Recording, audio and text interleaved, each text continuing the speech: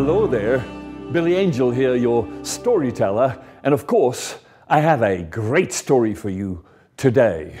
This story is actually number 14 in this first season of the Storyteller. It is the last in this season.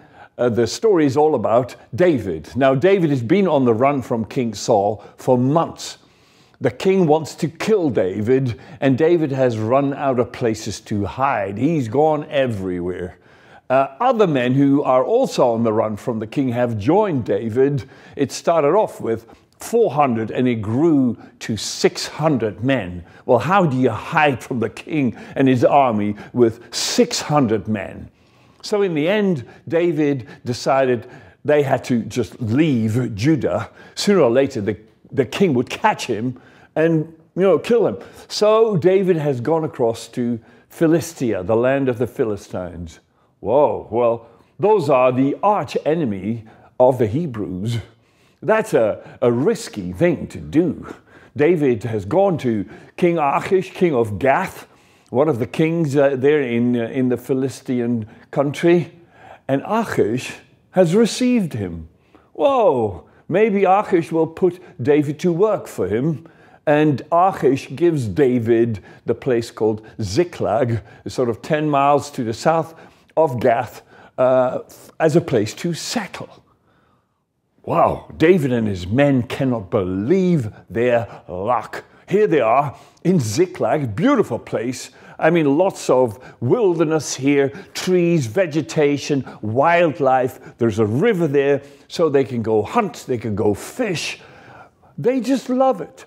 Here they can finally build a proper base for themselves. No longer do they have to be afraid that King Saul is going to pounce on them any moment, any day. They've been running and running on the run the whole time, but now they can actually kind of settle for at least a while. Nobody knows how long this is going to last. And then on top of that, the men are allowed to bring their wives and children here. So they all sneak off to their tribes there in the land of the Hebrews. They get their wives, their children, their parents, their families, and bring them to Ziklag. Oh, the place is just so happy. All this reunion, all these people meeting one another. It's like starting all over again. And this here is now becoming like a village. And the people are very happy. Of course, they all know this may not last too long. After all, don't forget, we're in the land of the Philistines. You just don't know what might happen next. Well, and indeed, next comes pretty soon. Achish comes to visit David and he says, okay, you've been training with your men to be my bodyguard. Well, here is a job for you.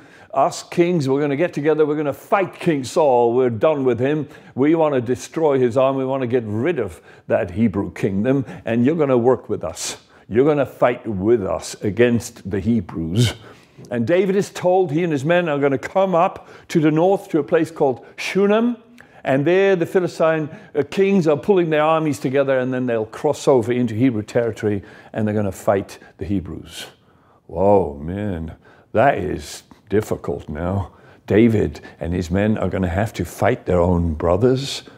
They're going to have to fight King Saul. David's going to have to fight his best friend Jonathan. Oh, my. But of course, David has been playing the game that he hates the Hebrews and he wants to kill King Saul. And And so Achish thinks, okay, excellent. Here's an opportunity for you and your men to prove yourself. And David has played into, oh, sir, yes, we're ready to fight them. Oh, blah, blah, blah, blah. David is praying that there be some turnaround, some miracle from heaven. Please, God, we cannot be in that battle. But he daren't say anything to King Achish. And then, lo and behold, the miracle actually comes. The other Philistine kings, they don't like this Prince David. He's high up in the Hebrew court, isn't he? He's the son-in-law of King Saul. Isn't he the one that these Hebrew women sing he's killed his tens of thousands and all that? I mean, that guy, he could turn against us right in the middle of the battle. We won't have it. The other kings refused to have David and his men be part of their army. And so Achish is sending David back to Ziklag. Well, David pretends to be upset and all this, but in his heart he's very relieved. Whoa. So the orders are first thing in the morning, before the battle takes place, David and his men will be on their way back to Ziklag. So that day, the Philistines pull their armies together and they cross the border into Hebrew land, and they line up there. Massive army, well equipped, very impressive. The Hebrew army stands opposite them in the same field, much smaller army. King Saul knows he's in trouble. My, oh my. The command is given, these two armies head for each other with speed, and then they clash. Massive fight. I mean, this goes on, and on. I mean, these soldiers are killing each other. This is real warfare. This is just very, very vicious, Scripture tells us that many, many, many Hebrew soldiers are slaughtered there on the hills of Mount Gilboa. I mean, these Hebrews fight as hard as they can, but they are, after all, farmers who are just volunteering to fight for King Saul. The Philistines, they are all trained soldiers with brilliant equipment, and they just come at them, and they come at them, and they come at them. And eventually the Hebrews just can't handle it.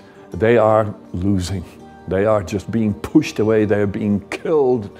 They are being destroyed. And then we learn Jonathan gets killed. His two brothers get killed. And the Philistines are closing in on King Saul. Ferocious fighting going on. King Saul has got a lot of fighters around him to protect the king, but these Philistines just go at it and go at it. And then we read, Philistine archers just reach the king with their arrows. The king gets hit by several arrows, and he is in serious trouble. He is dying. He's bleeding profusely. He can barely keep himself on his feet. He knows the end is coming. So he turns to his armor bearer and says, "Here, take my sword, kill me. Before these Philistines get hold of me, they're going to torture me. They're going to poke fun at me. They're going to do terrible, terrible things. Kill me now." But the armor bearer doesn't dare touch the king. "Oh, sir, I can't do that." Well, then the king takes his sword and turns it on himself, and he falls into his own sword. And that's how he dies. The king is dead. His 3 sons are dead. The Hebrews are being destroyed. The Philistines take the victory. And all the villages and towns on this side of the river Jordan, on the west side of the Jordan, all these people just run.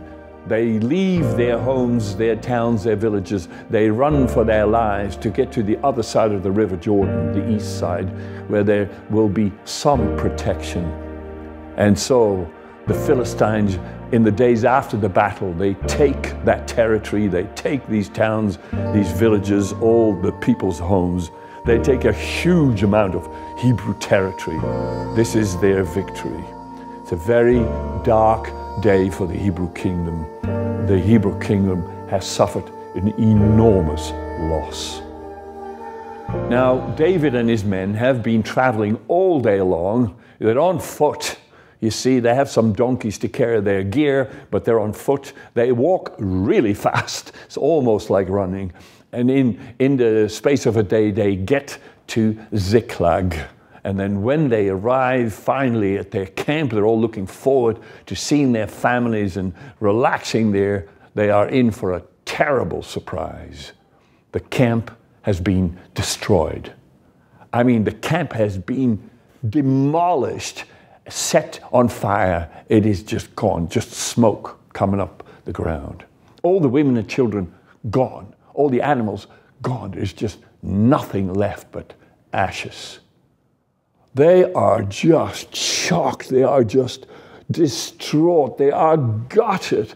Oh, these men are just wailing. They're crying. They're screaming. Oh, God!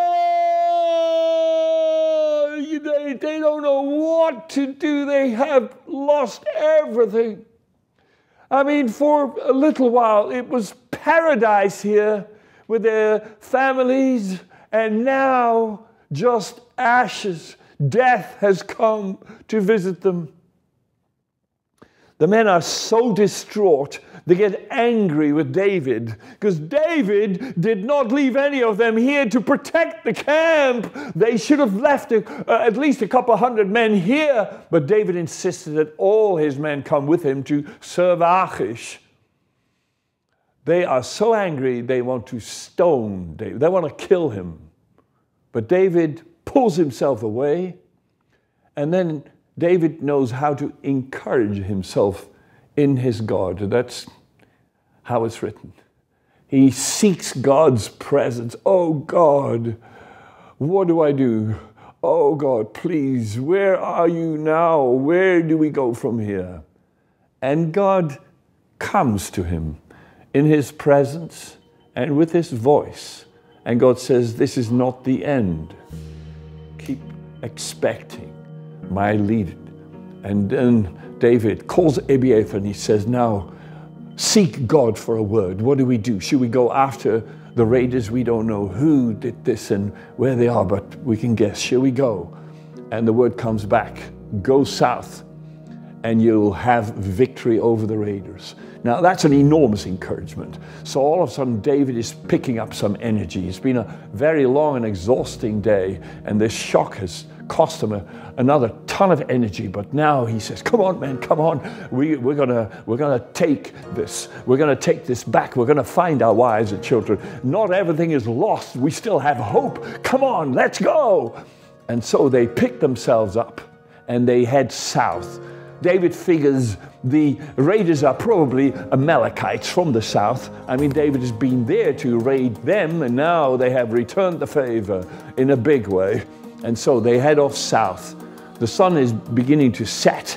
It is the beginning of sort of the evening, and they just go and go and go further south, looking and looking, see where might we see any sort of signal of these men that have raided us. They're looking on the ground, did someone drop something or anything? And then they find a person, a man is lying on the ground. I mean, he is almost dead. He's barely moving, barely breathing. They get to him, they give him some water to drink, they give him something to eat. They kind of bring him back to life. And then he gradually comes around and he tells them, I'm an Egyptian, and yes, I'm a slave of the Amalekites, the raiders. Yes, the last thing was Ziklag, we've been there. But I was feeling so ill. I've been ill a few days, and today I got even more ill. And my master got so annoyed with me, he just threw me out and left me for dead. And I'm so glad you found me. And David says, well, I'll give you life. You can stay and live with us as long as you show us where we can find your masters. And so that's what happens. This man takes them further south, further south, further south. It's now in the night. They travel for several more hours, and he takes them to the spot where the raiders are. And these raiders are actually throwing a party. They have done lots of raids in the area. There's lots of flocks there and all kinds, and they are throwing a party, drinking and eating and having a wonderful time. Little do they know what's about to hit them. So David and his men make a sort of a half circle move, and then they attack. They go and fight these men. Now, David and his men are good fighters, but these Amalekites are in great numbers. There's not just a few hundred of them. I mean, it doesn't say how many, but I think it could have been like 1,000 men.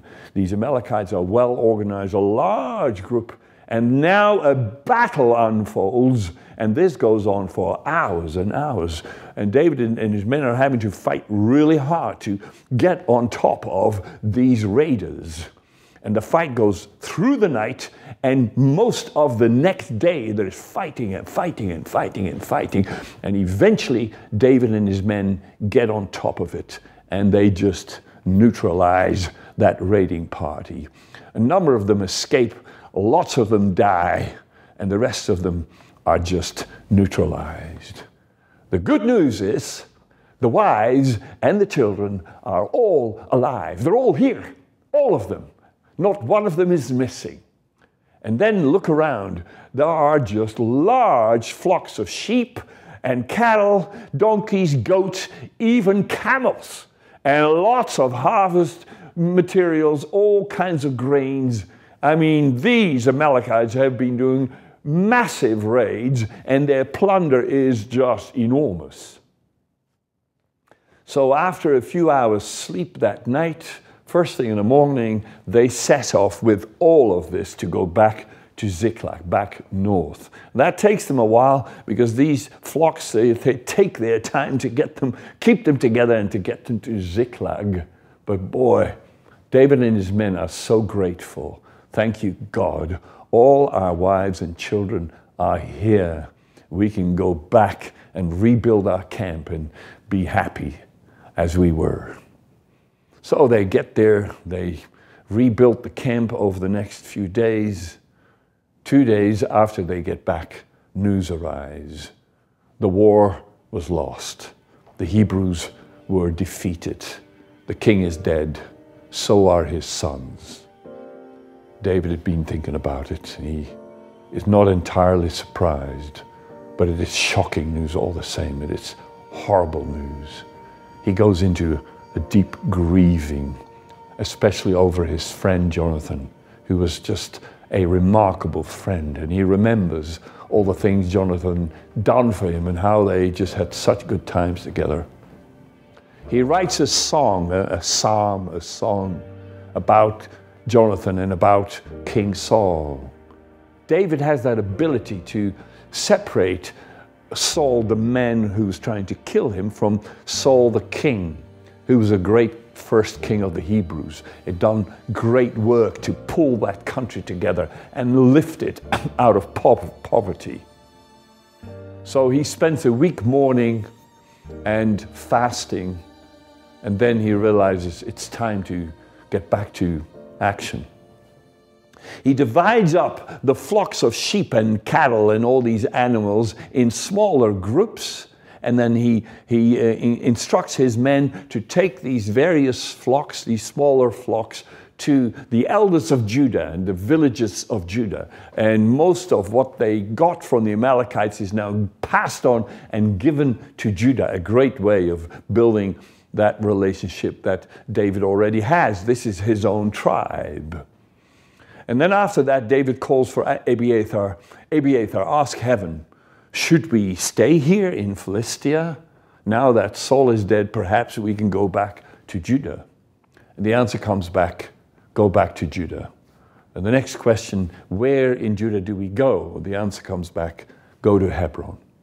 Okay, wow. So it was great to be here, but it's short-lived. We're going to pack it all up now. And they don't even bother to rebuild that camp. Just pack up what we've got, and we're going to go to Hebron. Now, Hebron is a beautiful city, a town. I mean, in those days, hardly a city, a town, and not all that large. And David, with his entourage, 4,000 or 5,000 people, I mean, half of them children and teenagers. And so they go to Hebron and settle in the villages by Hebron. Then something very special happens. The elders of Judah come to Hebron all together. They find David there and anoint him king over Judah. Wow. That came as such a surprise to David. All of a sudden, he is king of Judah. Now, Judah is the largest tribe among the 12 tribes of Israel. And he is now, David is now king of Judah. That's the tribe that's in the south. You wonder what goes on in the north. Well, Abner, Saul's commander, has survived the war, and Abner has decided that son number 4 of King Saul, a man named Ishbaal, should be king of Israel. My, who is this Ishbaal? Has he ever been in the army? No, probably not. Has he ever proved himself in any other way? No, nobody hardly even knows him. Did Saul have another son? Yeah, he apparently did. And somehow Abner has figured this son should be king. Why is Abner doing this? What does he want? Why didn't Abner just go to David and invite him to be king over all the tribes? Well, Abner, he might have a taste for power. After all, he served as King Saul's second man, you know, and he's had to accommodate all of Saul's twists and crazy actions. And maybe Abner has developed this sort of feeling that once King Saul is gone, it's my turn. And in a way, Abner wants to be the next king. Yeah, and he'll do it via Ishbaal. Yeah, he'll be the man in charge, and Ishbaal will just do what Abner tells him to do. Something like this. You know, and Abner appoints Ishbaal king first over a village here and a village there, and a small tribe here and a small tribe there. It kind of gradually grows over the space of a few weeks. And when you hear about that, you think, what is that? I mean, so Abner must have gone to all these places. And indeed, he went there to convince the elders that Ishbaal should be king.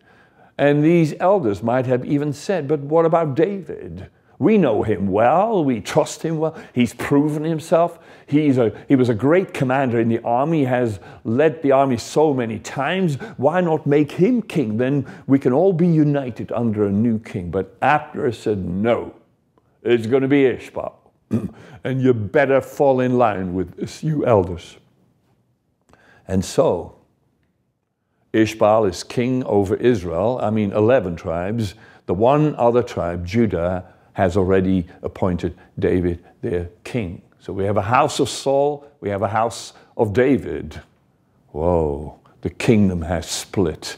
That is bad news, because when that happens, you get strife, you get conflict, you get all kinds of suspicions, all kinds of competition, all kinds of unhealthy interactions pushing up against one another. And indeed, before soon, there is all kinds of quarrels, disagreements, people stealing stuff, local fights, shepherds fighting with shepherds, all kinds of conflict that is erupting between these two kingdoms. And David is just trying to calm it down, calm down, calm down. But no, somehow there is something brewing that cannot be stopped. And this is what happens. Abner on the side of Israel, the commander there, and then Joab, who's David's commander on the Judah side, they decide they're going to have it out. They're going to have a competition. They're going to kind of figure who is the strongest. Oh, these men, they just insist on fighting, don't they? So they get together in a place called Gibeon. Now, Gibeon is actually in the south, in Judah. And so Abner feels confident enough to bring his soldiers, let's say a couple of thousand soldiers, all the way into Judah to Gibeon. And there they stand. Joab, the commander on the Judah side, he brings his, let's say, 2,000 soldiers to Gibeah, and they stand opposite Abner and his little army. There they are, staring at each other. Ready to pounce. They just want to fight. What over? What about? Well, it's not even clear, never been talked about. So Abner and Joab decide, let's pick champions, and these champions can fight one another, and in that way we'll figure who is the strongest. Oh, man. So 12 champions on this side, 12 on the other side, and they start fighting. Now they have weapons, and we're told in no time at all, they start killing each other. And after a little while, most of them are dead. Their blood is on the grass. My God. They just insist on killing each other. And the troops are so incensed, there is so much hatred and anger in the atmosphere, they just fly at each other. There's not even a command, we're going to have a battle. And no, they just go for each other. Now, these 2,000 soldiers are fighting these, and they are killing each other. Killing each other by the dozens. It is terrible. After a few hours of fighting, and several hundred men have been killed, the troops of Judah, under command of Joab, are taking the upper hand. They are stronger. They are pushing against the other troops, and they are having to retreat. And so Abner calls the retreat. Let's go, let's go, let's go, come on, let's go. Abner and his men have already agreed on a certain place where they regroup. It's called the Hill of Ammah, which is like 10 miles from where they are now. And so Abner and his men start running away from this place. But Joab and his men are putting in the chase. They're going to go after and kill a few more. Now Joab has a brother, his name is Asahel, who apparently is a brilliant runner. They say he runs like a gazelle. He can outrun anybody. And Asahel runs after Abner. And Asahel is so fast, he just sticks to Abner. Abner is running away. Abner says, go away, go away. He tries to shake Asahel out of his way, but it's not possible. Asahel just stays with him. Run, stay with Joab and with Abner. And Asahel is making this noise, hey guys, we're over here, we're over here. What's he trying to do? Well, if a few fighters from the Judah side can catch up, maybe he can make Joab, make Abner trip. And if Abner falls on the ground and he can slow him down, then some of the fighters from Judah can get to Abner, they can kill him. If they kill Abner, well, then David will be king over all 12 tribes right away, because we have taken the victory over the Israel army. This is how Asahel thinks. Well, Abner is trying to get rid of, please go away, please, I don't want to hurt you, I don't want to kill you. If I kill you, I can face your brother, which is Joab, the commander on the Judah side. But Asahel won't let go. So all of a sudden, Abner stops, he takes his spear and he thrusts it right into Asahel. And Asahel goes down to the ground. He's dying. He's dead. Whoa. And Abner is on his way. Well, when some other fighters from the Judah side come across Asahel dead here on the ground, they go back and they tell their commander, Joab. Now, there's another brother, Abishai, who's also one of David's great fighters. So Abishai joins with Joab, and these two just run into the woods, run north to try and catch up with Abner. They want to kill Abner, who's just killed their brother. They are so incensed. They're going to kill Abner. And they're running and running and running, and they begin to catch up with Abner. But then all of a sudden, they have arrived at the place, the hill of Ammah, and suddenly Abner climbs that hill, and he's surrounded by like 100 of his soldiers. And so now there is just two men from Judah, Joab and his brother Abishai, and Abner surrounded by 100 of his soldiers. And so Abner turns and says, now, when will it be an end to all the killing? Come on now, Joab, stop it here. Stop it here. Call off your troops. Enough men have died today. If we just keep killing one another, we'll be in civil war. We'll finish off both of our countries. Stop it. Call off the chase. If you don't, we'll come down and kill the two of you. And so Joab has little choice. He understands, yes, it's time to call it off. So he gives the signal, and the people in the woods, his men, they understand.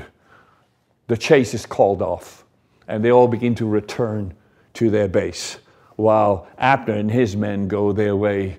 They still have hours to travel, to run, to go through the woods and to the north where they have their capital. It's another terrible day for these two kingdoms, you know. And when the news spreads, I tell you, the surrounding kings and these kings in Philistia, the Philistine kings, they love it. Oh, have you heard these Hebrews are killing one another? Yeah, I mean, they're slipping into a civil war. Well, excellent. Let them kill themselves, kill each other. Hey, we'll just wait till they're all gone, and then we'll just walk in and take over. It is just the worst. And David is speaking to Joab about this. Listen now, if ever I would be king over the 12 tribes, can only be done if they ask me, if they want it from me and from us. We cannot force this. If you had killed Abner, that doesn't mean I'm going to be king all of a sudden. You cannot force it upon anybody. If this is going to work, it'll have to be done voluntarily. They have to want it. And then we can work together. We have to make peace. We have to draw a line. No more fighting. But the fighting continues anyway. And Joab is not giving up on his hatred. He wants revenge on the death of his brother. He wants to kill Abner if ever he gets the chance. Well, then something else happens. In the north, the Israel country with the 11 tribes, the king there is not having a great time. I mean, he doesn't know how to be king. He's never really done anything much. And the kingdom is sort of in decline. You can tell it's just chaos. And nobody likes this king. And it's just disaster. While here in Judah, by the way, David is doing an excellent job. And the tribe is flourishing. Well, King Ishmael accuses Abner of interfering with one of the concubines in his palace. Ishmael feels threatened by Abner. What's the case? Well, there are a few ladies there, a few women, the concubines. They were Saul's concubines, and then when Saul died in battle, these women were still there in the castle, in the palace. And now that Ishmael is king, well, you know, they're his concubines. I don't know if he sees them at all, but Abner has been seeing one of these women. And Ishmael feels threatened. He thinks, oh, Abner is trying to take over. He's going to take the women first, and then he's going to come for the throne. He feels threatened, so he gives Abner a mouthful. And he's trying to get rid of Abner. Leave me alone, da-da-da-da-da. And he accuses Abner of a bunch of things. Abner is incensed. How dare you speak to me like that? After all that I have done for your family, for your father. I've served your father faithfully. For years, I have put up with so much, and I have only kept building and helping him. And then I put you here to be king. It was my doing, and I have supported you. Without me, you would not even be here. And you dare speak to me like this. Abner is so angry that he goes to visit the elders of all the 11 tribes, and he suggests to them that perhaps now is the time to go over to David. Maybe David should be our king instead of this lousy Ishmael. And guess what? The elders of all these tribes, they agree. It's what they were always thinking. David was the man. It was prophesied. It was obvious. He has proven himself. He's brilliant. And even now you can see Judah is doing great. We are in a misery here. So there is an agreement. Let's go to David and make him our king, and Ishmael can just move over. So Abner sends a message to David in Hebron to suggest that he can bring the 11 tribes to David. He can then be the king. David finds that interesting, okay. And he sends an invitation back to Abner. Why don't you come and visit me here? I guarantee your safety. And then we can talk and make an agreement. So Abner comes to Hebron, but incognito. Nobody even spots him. I think he'll put something, a cape over his head or something. Nobody knows that Abner is coming to the palace. David knows, but he doesn't let anyone else know. And Abner brings 20 of his men, and they sort of take a back door into David's palace. And then David puts out a huge feast, a wonderful meal, and these men have a great time, and they make an agreement together. So Abner, at the end of that session, which went on for hours, he is going to make his way back to the north, where he is based, you know, their capital, and he leaves the palace, and he's gone. Just minutes later, Joab, the commander of David's troops, arrives at the same palace, and he hears from some of the servants that Abner was here. What? Abner was here? Well, he was actually here. What? He was speaking to David? What? And then David just let him go? You must be joking. So Joab sends a messenger after Abner, try and catch up with him, and tell him the king David has forgotten to discuss something. Please come back. There's just one more item that they need to talk it through. And so Abner gets that message. He thinks, King David forgot something. And he returns to the palace.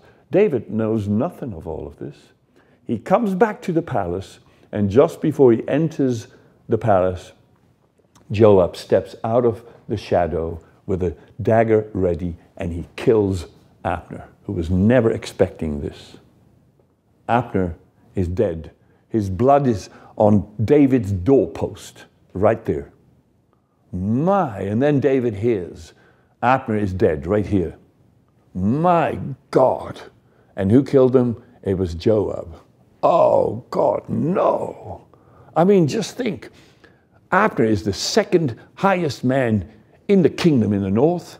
He's come to Hebron in the south, and he gets killed here, murdered. I mean, that could ignite a massive civil war. I mean, now all these tribes in the north are going to feel like we're going to kill them. They're going to feel like we've betrayed them. They're going to come for us. It's going to be massive destruction, civil war, the worst thing on earth. So David puts on what's called burlap. He takes off all of his royal gear. He puts on burlap to show that he's mourning. He comes out of his palace into the streets of Hebron, and he shows people he's mourning for Abner.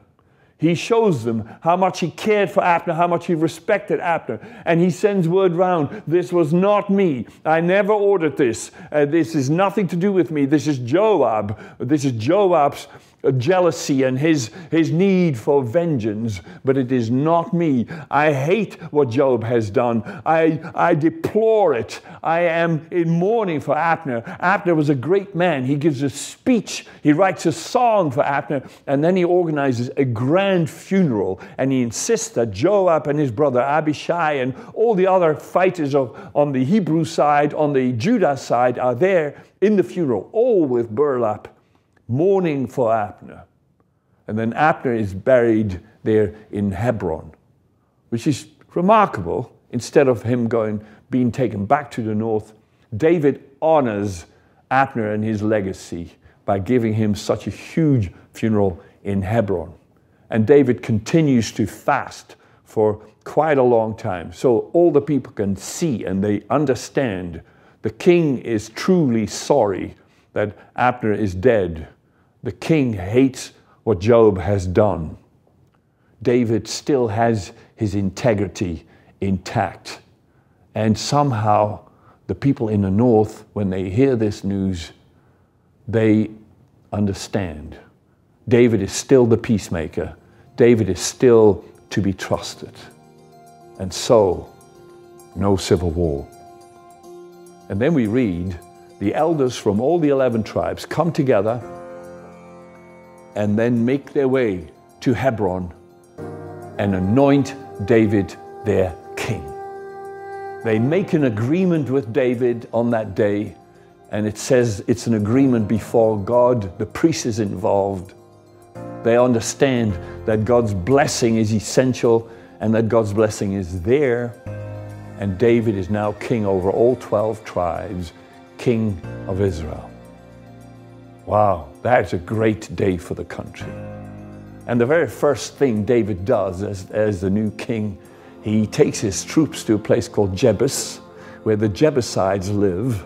And that's a town that David has been eyeing for a long time.